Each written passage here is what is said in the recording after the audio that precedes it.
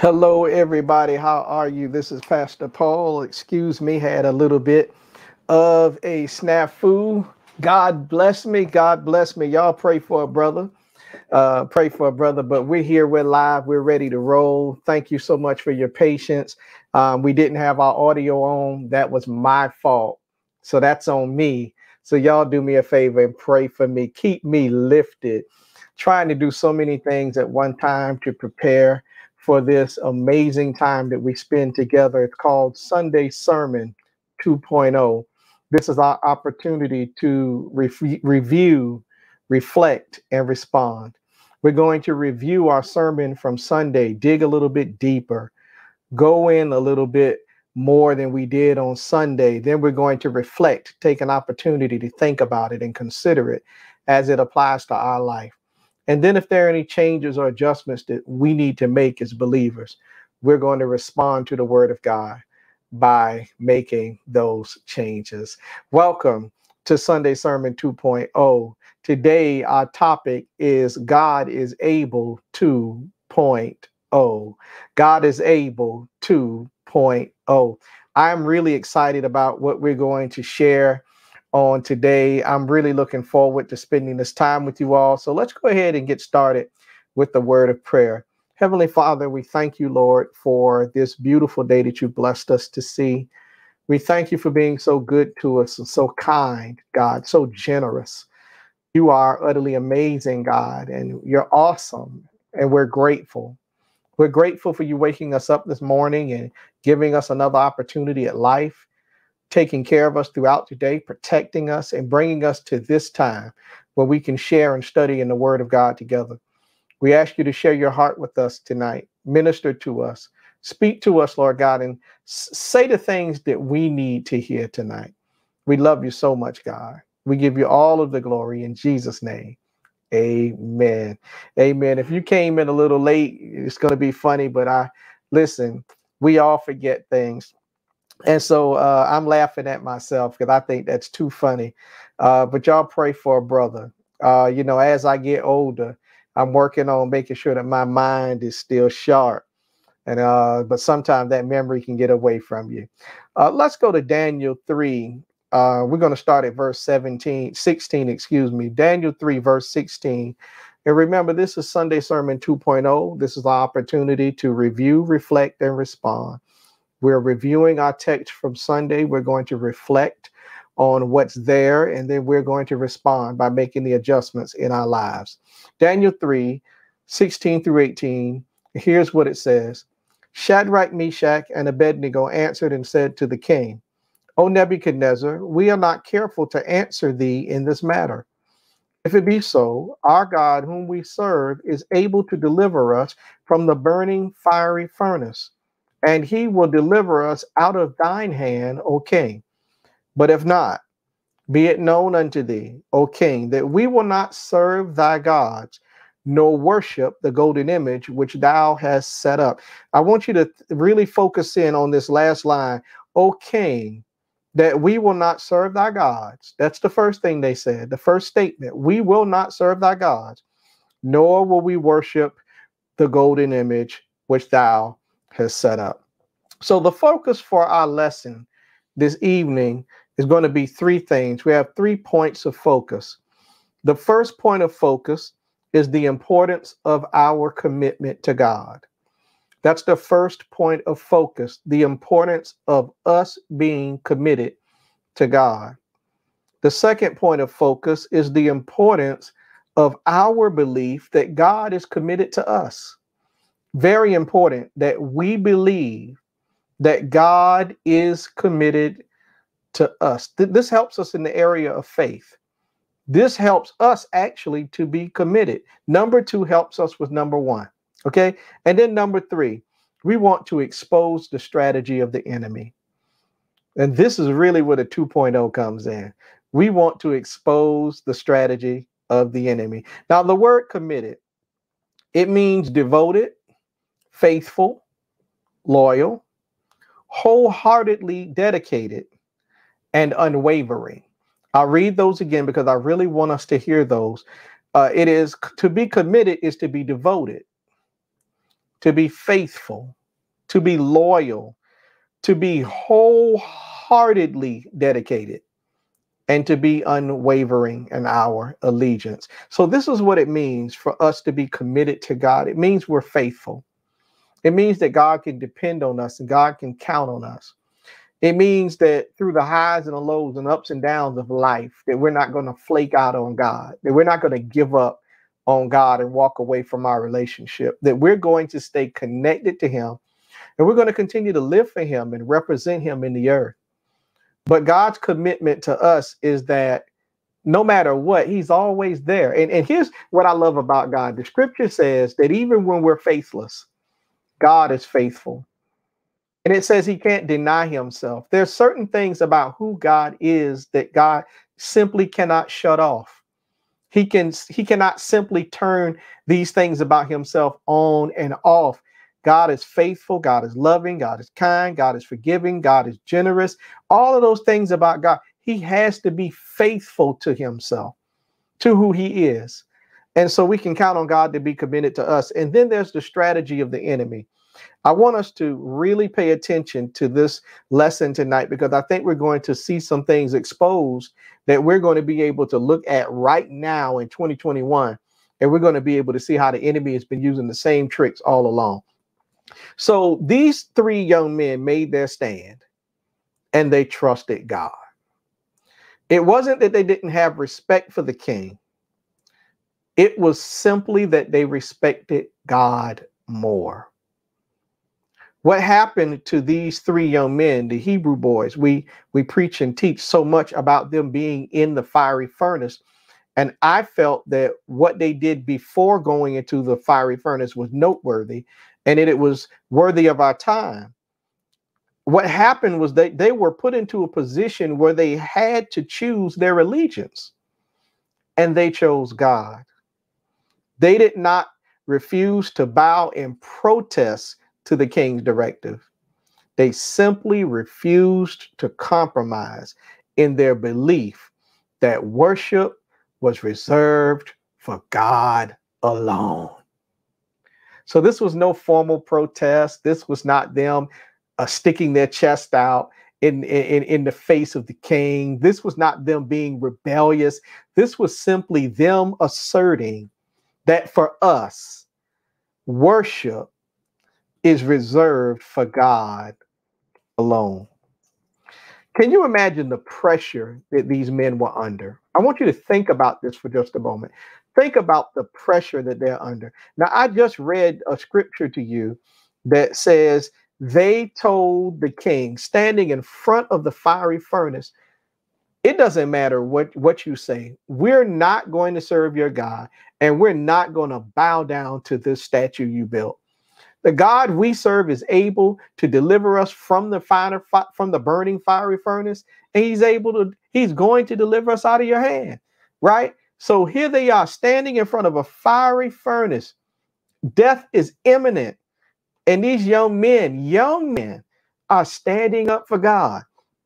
Can you imagine the amount of pressure that they were under?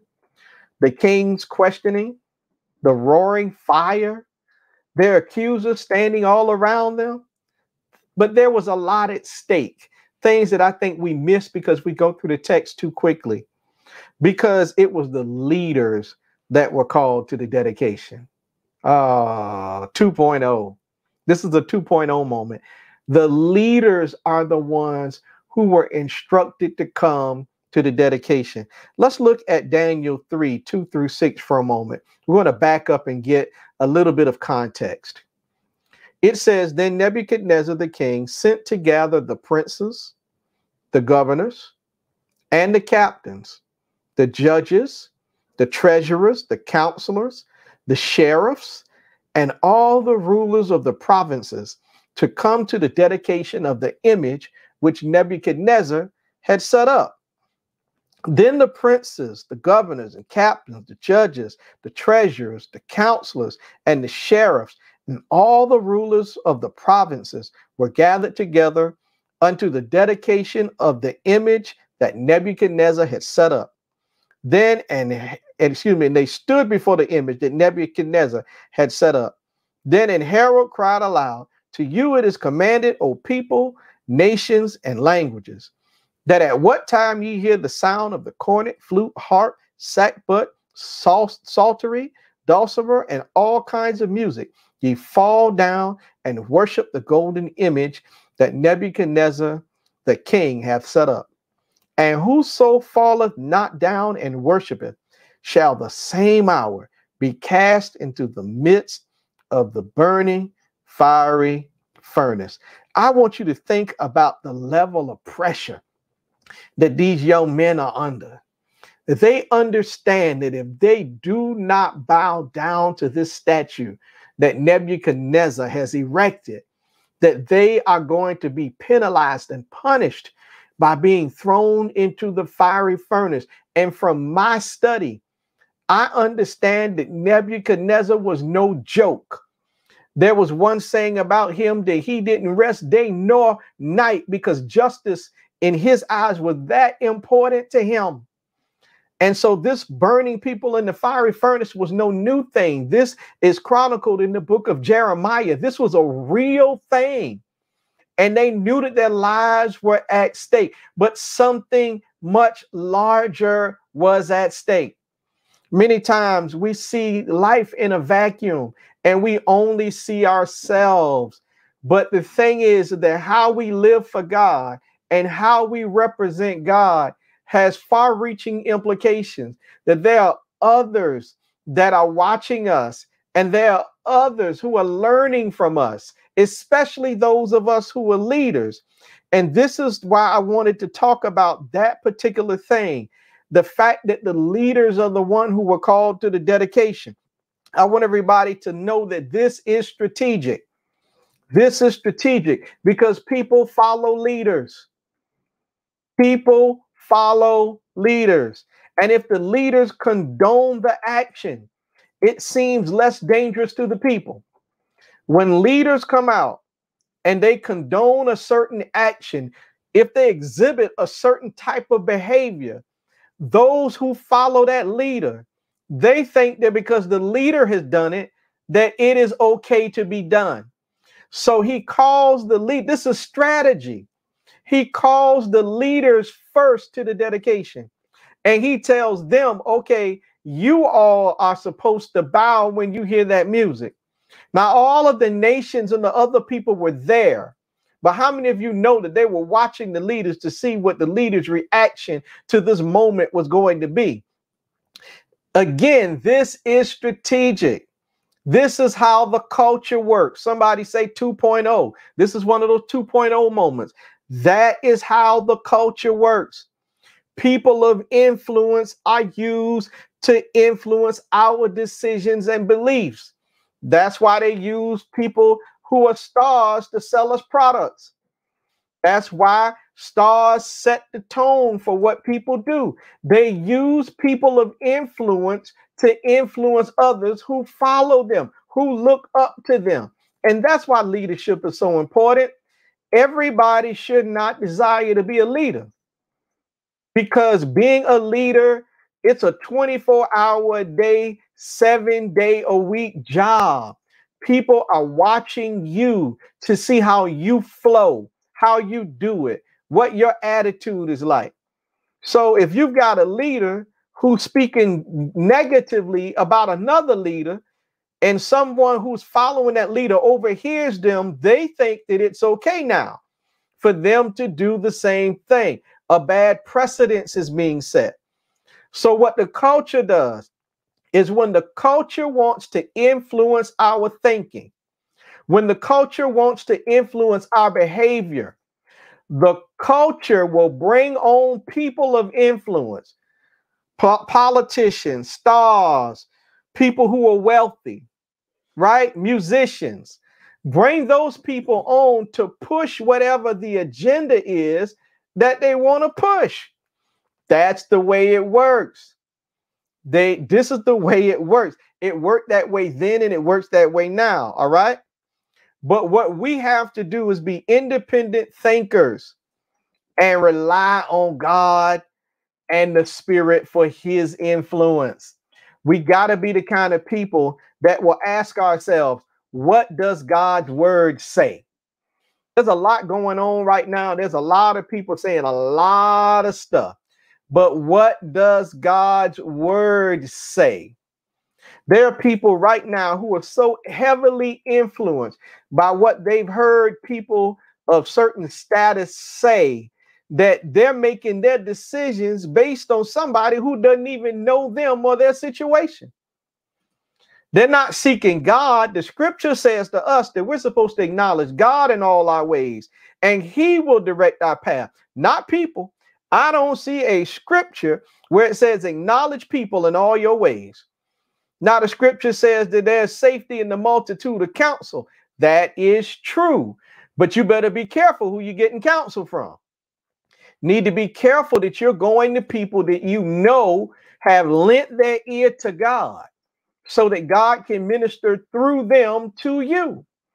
And if what that person is saying to you does not line up with what's in scripture, then you know you don't need to be influenced by that, no matter who that person is.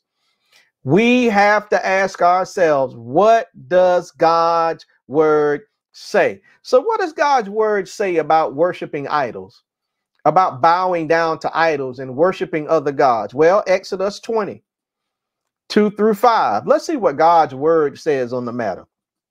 I am the Lord thy God, which have brought thee out of the land of Egypt, out of the house of bondage. Thou shalt have no other gods before me.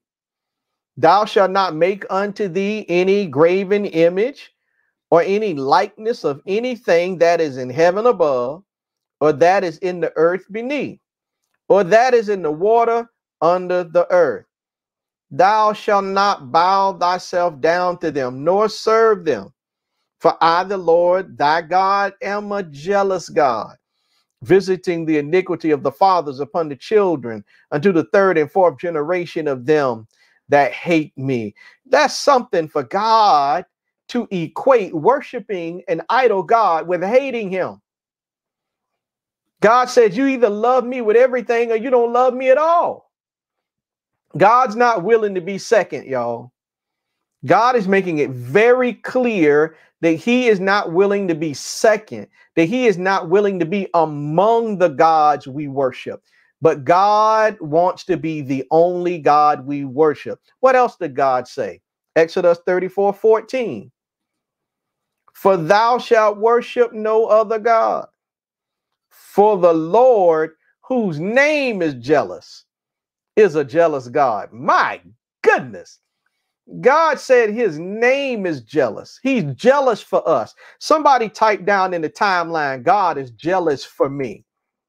God is jealous for you. God doesn't want to share you with anything or anyone else. God wants to have all of your heart. That's why when God said, if we're going to have a relationship, this is what it's going to have to look like. He said, you're going to have to love me with all your heart, all your mind, and all your soul. In another place, Jesus said, and with all your strength. And even in the scriptures, it says, listen, Jesus said, if you want to follow me, you can follow me. But first, you got to deny yourself. Oh, my goodness. God says, I got to be first, even before you. Somebody shout hallelujah. Somebody declare God is jealous for me. God doesn't want to share you with another God. God doesn't want to share you with your job. God doesn't want to share you with money. God doesn't want to share you with the things that you own. Come on. God wants to be first. God doesn't mind us having a good job. God doesn't mind us having nice clothes and a nice vehicle and a nice house. But he never wants those things to compete with him for our affection or attention. God wants to be first. What else does God say about this idol worship thing? Deuteronomy 6:14. Ye shall not go after other gods, of the gods of the people which are around about you. Don't you dare go out there worshiping the gods that the people around you worship. The things that we see people worshiping right now, we need to avoid. God's word said, don't you follow after them folk. What did John say? John said, love not the world, neither the things in the world. And I like the way the Message says it. It says, because the love of the world squeezes out love for the Father. It's a gradual thing where the more we love this stuff in this place, it slowly squeezes out the love that we have for God. And that love is replaced with something else that's not God. So God said, don't you mess around and follow up behind these folks, worshiping the gods that they worship. What else does God say? Deuteronomy 11:16. Boy, I'm having some fun with this. Take heed to yourselves, that your heart be not deceived, and ye turn and serve other gods and worship them. Watch yourself. Somebody say, watch yourself. Oh man, you got to be careful. Take heed to yourself. You know, people watching other folk, you better watch yourself.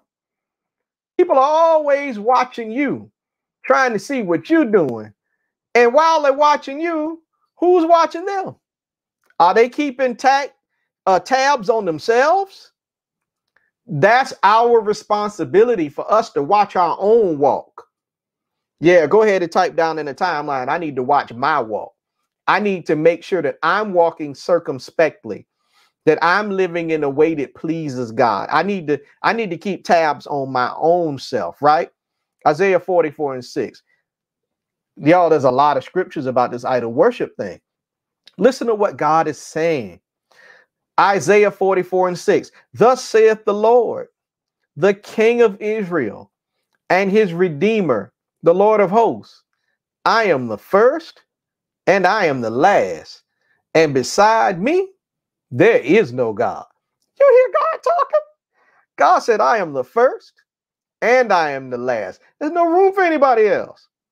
He said, and beside me, there is no God. Let's look at Isaiah 44:8. Are y'all having fun yet?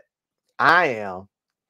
Fear ye not, neither be afraid. Have not I told thee from that time and have declared it? Ye are my witnesses. Is there a God beside me? There is no God. I know not any. God is saying, hey, y'all are my witnesses. Is there another God besides me? God said, nope. There is no God. I know not any. God said, I don't know of any other gods. Don't you dare worship those statues and those things that you made with your own hand. Why would somebody worship something that they made? That means you have power over it. God says you can call on those gods all you want to. They don't have ears, so they can't hear. They don't have eyes, so they can't see. And they don't have a mouth, so they can't speak. They can't help you. This is what these guys had in their mind, y'all. What they had been taught. One more scripture, Isaiah 45:22. I promise I'm going to stop after this one. This is the last one. Isaiah 45:22. Look unto me and be ye saved, all the ends of the earth. Yeah, for I am God, and there is none else. Wow. He said, hey, look to me and be saved. You want deliverance? God said, you got to look to me. You can't look somewhere else. You can't look to these other built and made up gods, these man-made gods. God said, if you want to be saved, if you want to be delivered, if you want to be healed, he said, you got to look to me. Hallelujah. We can't look to our money. Glory to God. And we've learned we can't look to the politicians. Talk to me, somebody. We can't look. There are people that we've been looking. There are people that we've been looking to help us. They can't help us. They're doing the best they can, but they're not God. They're not God. Even when we go to the doctor, you know what? Yeah, the doctor has gone to school and learned a lot, but I'm going to tell you, I will trust in the Lord. I'm putting my faith in God. I'm asking God to use the doctor. Amen. Amen. Come on, talk to me, y'all. God is our deliverer. God is our savior. And he said, if you want to be saved, you got to look to me. Now, I want you to look at the size of this statue. All right. It gives these things with cubits. But I want to tell you that in my research, I discovered that this statue, along with the base that held it, was about 90 feet high and 9 feet wide. So it wasn't the statue itself that was the full 90 feet, but it was also the pedestal or the base that it was on. It was in total 90 feet high and 9 feet wide. Somebody say that's big. That's a tall, big statue. Can you imagine seeing something that big? It's huge, but it's made to be easily visible. Pay very close attention. It's made to be easily visible. Nebuchadnezzar didn't want anybody to miss this image. He wanted everybody to see this image. So he made it as large as they had the technology to make it at the time, to keep it in front of them constantly. Stay with me now. He wanted it to be before their eyes all the time. Movies, TV shows, music, commercials, magazine, keeping the images, before our eyes constantly, keeping it where we can see it all the time, hear about it all the time, read about it all the time. You see, the point is that if we keep it in front of them, they will eventually become accepted as the norm. If we keep pushing it out to them and keep it in front of them, they'll see it so much that they'll accept it as normal. A big 90-foot statue was not normal. But after people would walk by it day after day after day after day after day, it would become a commonplace thing to see it. It wouldn't be a big deal. And that's the way it works, y'all. Keeping it in front of our eyes day after day. Turn on the TV, it's there. Watch a movie, it's there. Turn on the radio, it's there. Read a magazine, it's there. Open a book, it's there. Oh! To influence what we believe and what we see as normal. The enemy is always working. The strategy is to have the statue to be worshiped or to influence the culture to adopt their belief systems. This is what Nebuchadnezzar, he put up the statue so it could be worshiped. And listen, whether or not they were polytheistic or not, he didn't care. His agenda was whether you worship one God or not. Today, when you hear this music, you're going to worship this God. And think about if you do that over and over and over and over again, right? What happens? You will begin to accept and adopt people's belief system. Remember the accusation. They do not worship your gods, nor do they bow down to the statue. This is the accusation they made against Shadrach, Meshach, and Abednego. The first thing they said was, these guys don't worship your gods. You've been putting this out here, and they hadn't done it. They have refused to adapt your customs. They are living decidedly different from everybody else in the culture, King. Everybody else is bowing except these three guys. They're a problem. They're a problem, right? They won't even bow to the statue. Look at the case they're building, because these guys, they saw idol worship every day, but they refused to adjust and adapt to the customs of the culture. They lived a decidedly different life. They loved God. They were committed. They were committed to God. They were committed, so they were faithful. They were wholeheartedly devoted to God. And there was no space in their heart for another God. There was no space in their life for a giant golden statue. Can you hear me? Their hearts was filled up with love for God. And that's the way we have to be.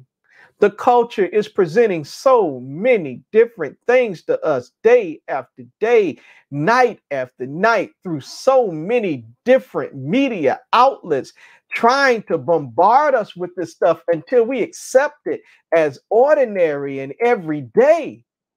But we know that this is not the way God wants things to be. So something in our spirit just won't let us accept these things as being normal. There are murders every night. There are people being killed every night. And some people get so beat down by the fact that somebody's dying every night until they say, well, this is ordinary. This happens every night. But something's wrong with somebody getting killed every night. I don't care how many times you put it on the news and you present it, how many times you put it in movies, how many times you write it in books. People killing people is not a normal thing. My spirit just can't accept that as being normal.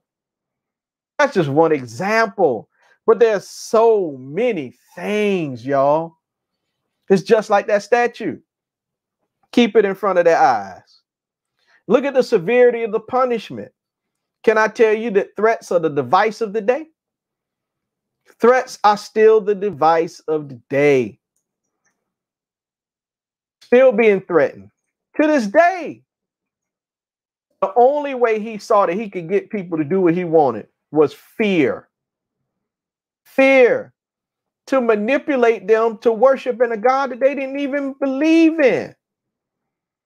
Just for the sake of saving their lives. Just for the sake of saving their careers. Uh-oh. Yeah.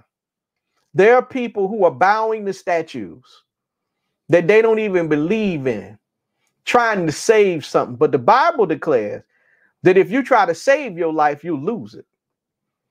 But if you lose it and you let it go, it says you'll save it. Hallelujah. Let me move on. Let me move on. Colossians 2:8. This is a great scripture for us. Listen to this. Beware, lest any man spoil you through philosophy and vain deceit, after the tradition of men, after the rudiments of the world, and not after Christ. All right, be careful.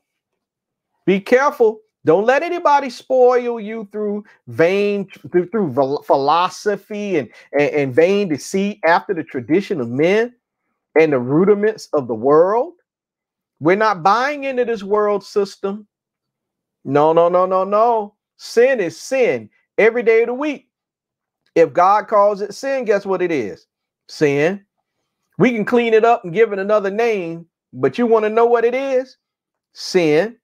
If you take sin and you wrap it up, you put it in a box and you wrap it up in a pretty gold package and you put a red bow on it, you want to know what's in that pretty box? Sin. We call stuff all kinds of stuff, rename it. But guess what God calls it?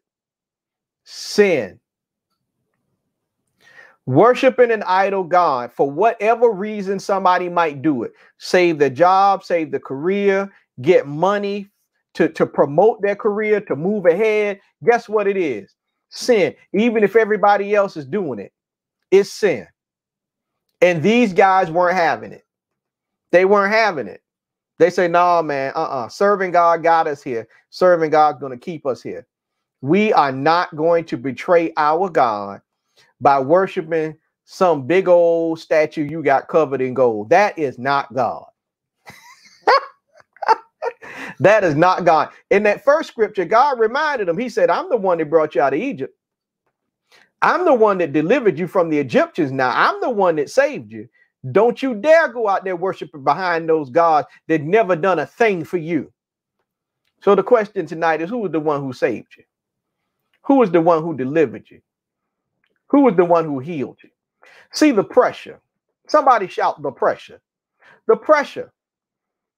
There are people who there are some people who put forth themselves as the end all, the be all, or the be all that ends all. One of them They have such a high opinion of themselves that they think they can ruin your whole life with a decision that they can make. They don't have that kind of power. And we need to know that. Here's the thing. We need to know God is committed to us. We talked about it Sunday. Nebuchadnezzar is nobody's source. A boss on a job is nobody's source. Huh? But people think that. They think because they have the power to hire and fire, that somehow they have the power to control you and to change your whole world. Newsflash, they don't have that kind of power. God is the one who gave you the job. I've seen situations where people have had nasty, arrogant bosses, and the bosses were gone before the people were. The person was still the person that was being attacked by that boss, that was being mistreated by that boss, was still there, and the boss was gone. I heard one story where a man was treated badly by his boss. He began to pray and ask God to move on the boss's heart, and God moved the boss. And when God moved the boss, they gave him the job that the boss used to have.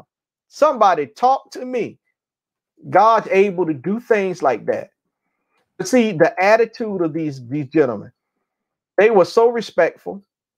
That's what I got to give them. See, in today's Christian society, we have like kind of an arrogant Christianity where we just gonna put, no, they didn't mess with nobody. They didn't bother anybody. Those folk that were out there bowing, they weren't out there saying you ought to be ashamed. They just refused to bow. All right. In the words of Joshua, whether you're going to worship the gods of these people around here worship, or you're going to worship the living God, that's up to you. Y'all choose. But Brother Joshua said, as for me and my house, we're going to serve the Lord. So even Joshua said, man, y'all pick, man. It's up to y'all. Y'all want to worship these idols who never did anything for y'all? That's up to y'all. But as for me and my house, we're going to serve the Lord. And that's still the way it is. People are going to make the decision that they make. But the question is, what decision are we going to make? We're not going to allow the pressures, right, to make us make a decision against God. All right. So let me go ahead because it's time to close this out. Now, again, the guys did not protest or try to stop others from exercising their rights to bow. They merely exercised their rights to be faithful to God. There's a pastor named Adrian Rogers I used to listen to. He's gone on to heaven now. I used to listen to him all the time. And I remember he said, this is the United States of America. You have the right to be wrong. Y'all, I had to stop my car. That thing messed me up. He literally said that people have the right to be wrong. And they didn't try to influence those people's rights or impede upon their right to bow down and worship that statue. All they did was exercise their right to be faithful to God. And can I tell you, that's all you got to do in order to make people mad at you? You don't have to do anything. You don't have to bother them. All you got to do is just be faithful to God, and people won't like it.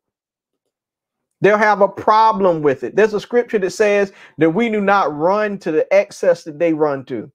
And basically what that scripture means is that people are upset because we're not doing what they do. We don't believe what they believe. We have not embraced what they embrace. And they have a problem with the fact that we live differently. You don't have to do anything. Just be a Christian. Just love God. Just be faithful. Just refuse to lower your standards. And there'll be some people who won't like you because of that. But that's not your problem, is it? Because being faithful to God, that's our first priority, y'all.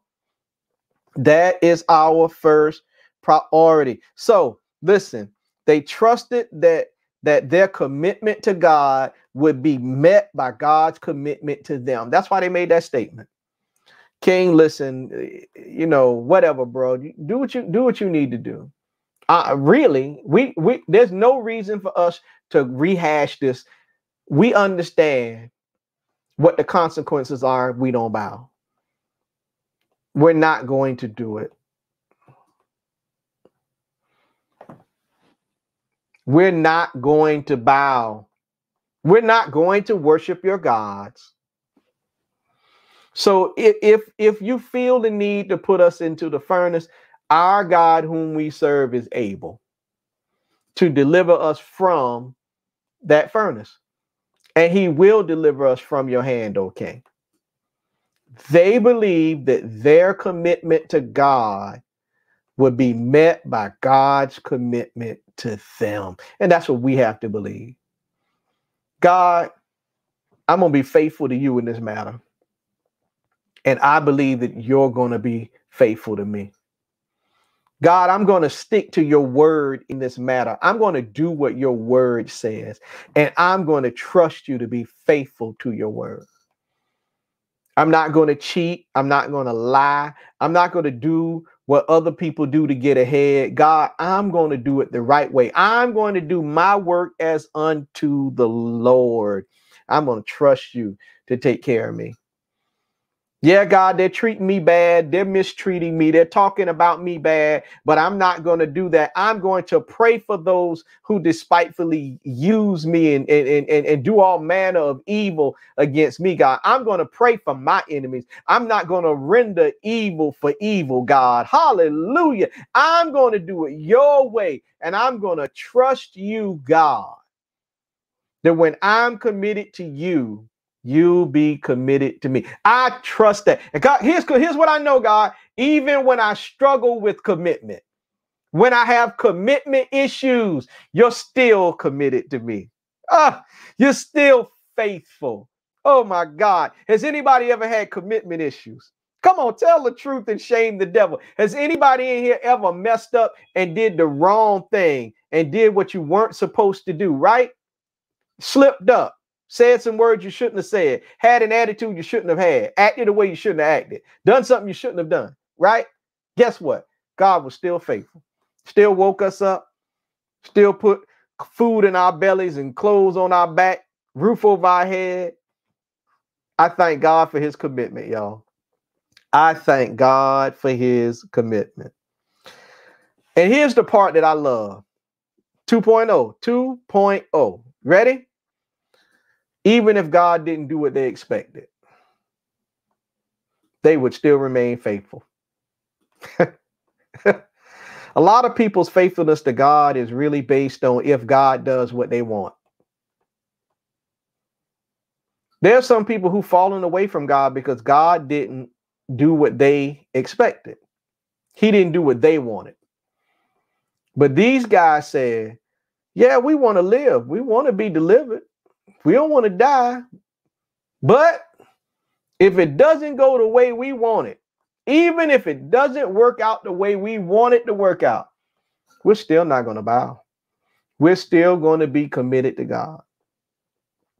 Jesus in the Garden of Gethsemane, the scripture says that he was exceedingly sorrowful, even unto death. Told the disciples, he said, y'all stay here and watch while I pray.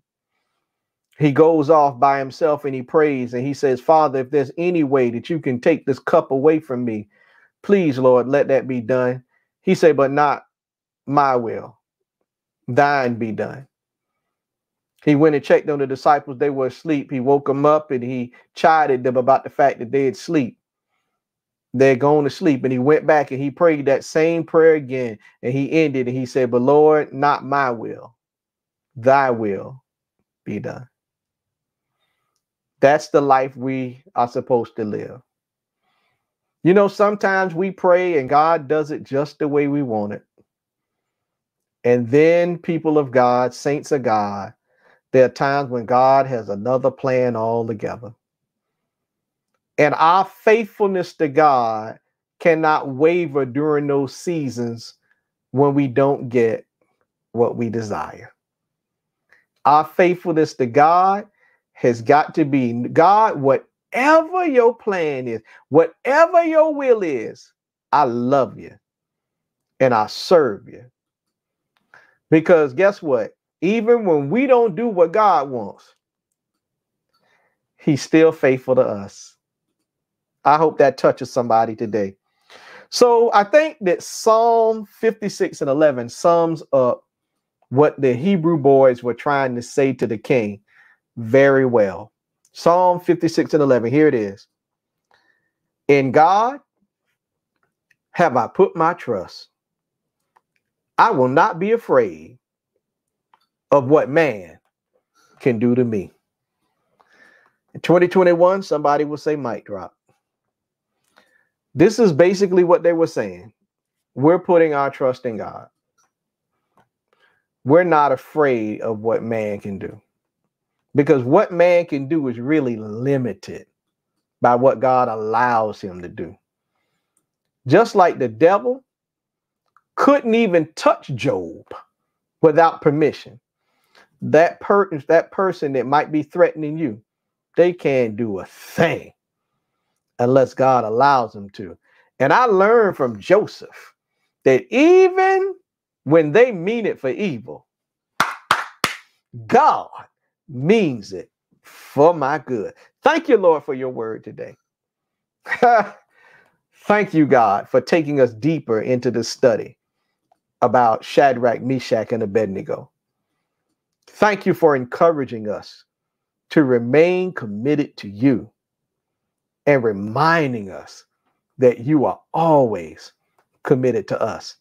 And thank you, Lord, for exposing the strategies of the enemy, because they really haven't changed. They're the same. But help us, Lord, to be able to remain committed to your standard and to your way. In Jesus' name we pray. Amen. God bless y'all. Thank y'all for hanging out with me tonight. I really enjoyed this. I'm really enjoying this new format where we get to go back and we get to review, reflect, and respond. This review was good for me. I hope it was good for you. And reflecting on that, thinking about it, giving time for it to marinate. Oh man, that's so good. Now it's time for us. If there are any adjustments we need to make in our life based on what we've studied tonight, let's make those adjustments. All right. God bless y'all. Listen, if you're not saved and you would like to give your life to Christ tonight, I want you to pray this prayer with me. Heavenly Father, I repent of all my sins. Please forgive me according to your promised word. Lord, I believe in my heart and confess with my mouth that Jesus is Lord. I believe that you gave your son Christ to die on the cross in my place to redeem me from all my sins. I also believe that you raised him up on the third day, just as the scripture says, and that he is alive right now, making intercession for the saints. I believe, God, that when I confess and believe that I am saved according to your word. Thank you, Lord, for saving me. In Jesus' name, amen. If you prayed that prayer with me tonight, I want you to text the word salvation to 912-325-9959. Please text the word salvation to 912-325-9959. Now, as you know, we are in hurricane season. There's a storm out there. There's a storm out on the ocean. I don't know which way it's moving, but because we're in that season, you need to make sure that you're on our contact list so that we can send out a text to you to let you know if anything's changed. So you need to text the word contact to 912-325-9959. Again, if you're not on that contact list, text the word contact to 912-325-9959. I want you to pray for our schools. Pray for our schools. Remember, we don't talk about the mountain, we speak to the mountain. That's what we do because we're people of faith. So I'm asking you to pray for our school system here locally and pray for all schools all over the nation. Pray for the children, the students, and pray for everyone who's a part of the school staff. Pray for those in leadership. There's a lot of pressure, a lot going on right now. But we're the people of God, and we can pray and we can ask God to move. All right. If my people, which are called by my name, that's us, right? All right. Let's humble ourselves and pray, turn from our wicked ways and seek his face. Amen. He says that I will hear from heaven, forgive their sins, and I will heal the land. Now, remember the Proverb of Week challenge, y'all. The Proverb of Week challenge. This is week 2. We're on Proverbs chapter 2. You're supposed to be reading that from different translations, going back and doing a deep dig study with your Bible dictionary and commentaries. And then at the end of the week, you're supposed to be writing down and journaling what you've learned. Proverbs is rich. It's rich with wonderful instruction for the believer. So please take the time out to do that. Well, everybody, that's everything for today. Once again, I want to say thank you for being with us for this Sunday Sermon 2.0 Bible study. On behalf of myself, Pastor Leslie, and our leadership team, I want to say God bless you. Make sure you stay safe. And I speak the blessing of God over the people of God, the blessing that makes rich, and he adds no sorrow with it. Now stay tuned for our virtual announcements.